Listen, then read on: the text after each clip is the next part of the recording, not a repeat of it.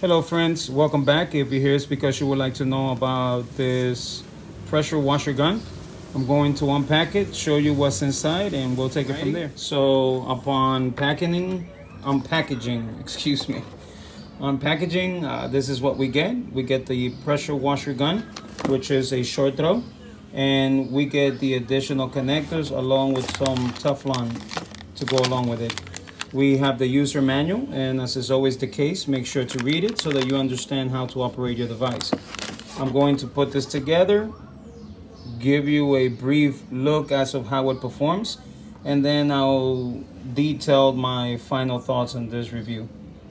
Thank you. All right, my friends, so I have it connected, and to be honest with you, it works pretty nicely. Look.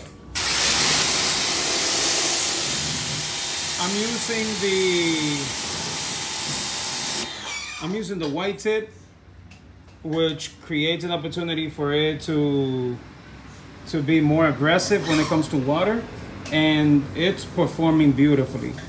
I really do like it, especially because it's short throw. It allows me to get into uncomfortable spaces. You see? Sorry about the motorcycle. But it allows me to go into tighter spaces, record. So this is pretty good. I like it. There you go.